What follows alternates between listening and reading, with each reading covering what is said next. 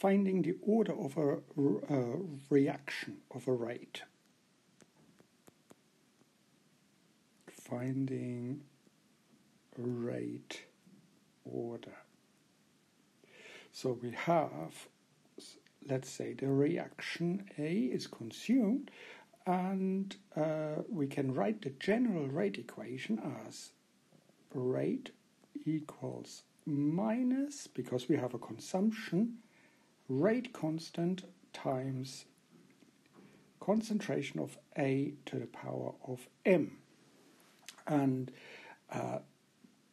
M is our rate order, and that is what we want to find. So how can we do that? We can say, instead of rate here, we can write the speed of the reaction. And the reason why we can do that is because speed has no direction, and therefore we get rid of this negative sign here. So the speed of the reaction would be K times A to the power of M. And now we can log both sides, and we get log speed equals log K, that is our rate constant, and the times under rules of logarithm turns into a plus sign, plus M times log of the concentration of A. And what we have here is the equation for a straight line, y equals c plus mx. And this part here is c, and this part here is our x.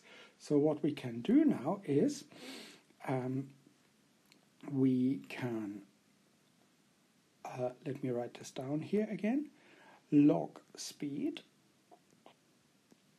equals m log A plus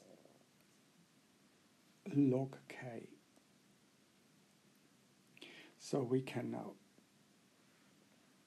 determine graphically our rate constant. So on the y-axis we would plot log speed.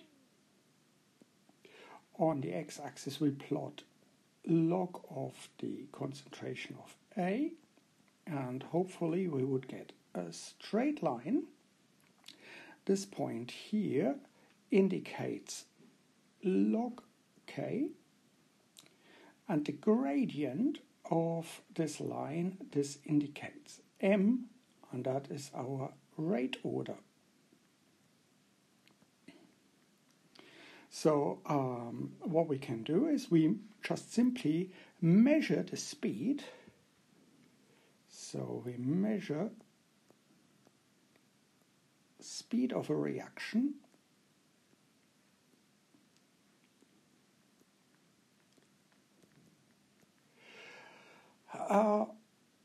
independence of A as a function of A.